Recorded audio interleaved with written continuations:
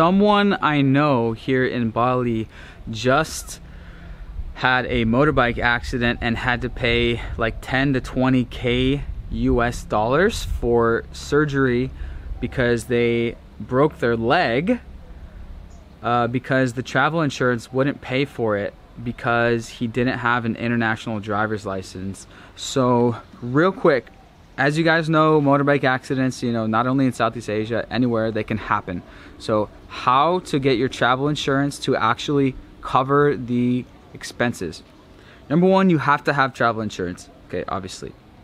Number two, you actually have to have an international driver's permit.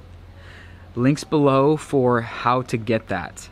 Number three, you have to be wearing a helmet, of course. Number four, the bike can't be more than 150 cc's. So most standard travel insurance doesn't cover big bikes over 150 cc's. Number five, of course, you have to be abiding by all traffic laws. So if you're speeding, if you're doing a wheelie, if you're breaking the traffic law, like going through red light or a stop sign or something, then travel insurance will get you on the technical details and they won't cover it.